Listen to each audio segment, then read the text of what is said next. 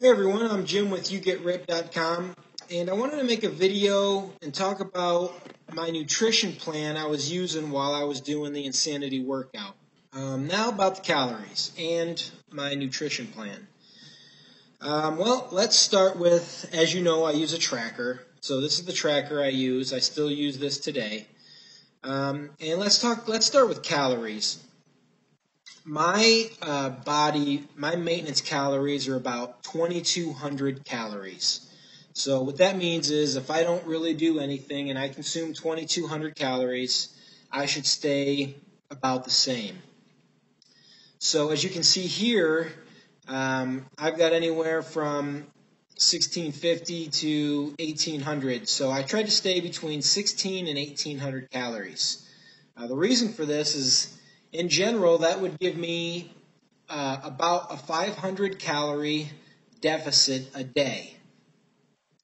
That's significant because 3,500 calories weighs a pound. So in a week's time, if I was short 500 calories a day, I will lose a pound. Now, you go ahead and you throw insanity workout on top of that, where you're burning 500 calories a day. So that would put you in a 1,000 calorie deficit a day. So now you're burning 2 pounds of fat each week.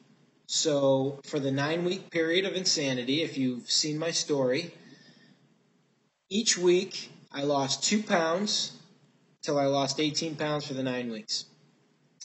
So let's take a look at some of the nutrition breakdown here. Let's start with protein.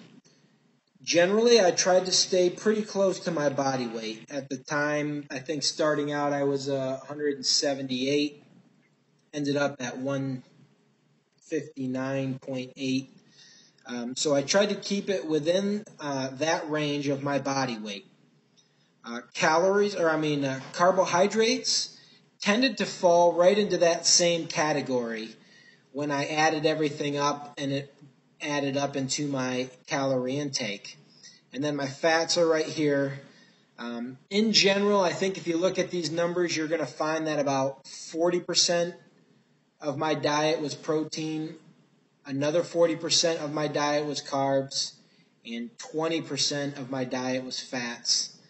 When you take into consideration that each protein has 4 grams, or each gram of protein has 4 calories, each gram of carbohydrate has 4 calories, and each gram of fat has 9 calories.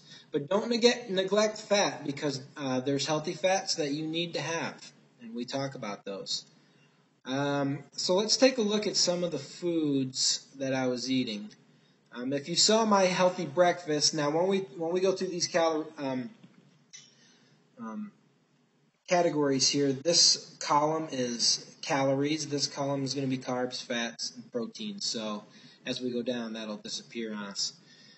So in the morning, I have my, I think I put on our page my breakfast that I have, my oatmeal, my turkey bacon, my spinach egg thing that I like to make. Back then I was having some yogurt. And so for breakfast, about 400 calories. I was having a good portion of my carbs in the morning, one of my higher carb meals in the morning.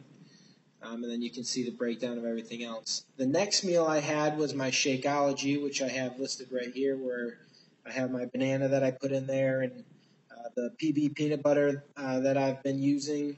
You can see that that's pretty low on calories for 2 tablespoons versus regular peanut butter. And I was using silk. I could have used water, but I wanted that little bit of flavor in there, and then the calories after. I was drinking this after my workout, so I wanted those calories at that point in time, and then my Shakeology. So again, my carbs were a little high. That was more in the morning. And then I think my next meal was lunch. And here's where I get some chicken, and I had a salad, so I got my vegetables in there. I've got some pear, so I've got a fruit. I've got some more fats, oils that are good fats for you that you got to have right there.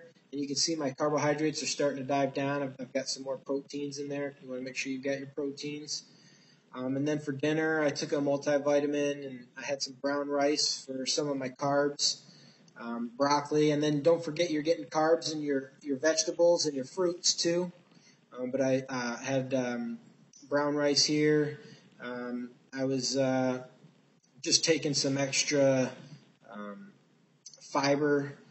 I got my chicken that I had for dinner and some broccoli.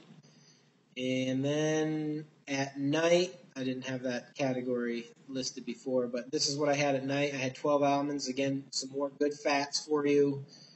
I had a whey protein, and I had some fruit. Vegetables probably a better choice in that slot that night. But again, I stayed within my calories. I stayed within what I wanted to do with my macronutrients.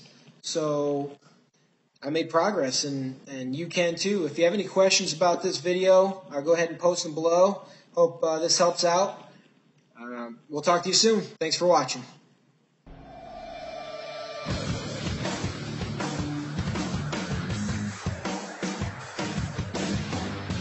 Now you get ripped.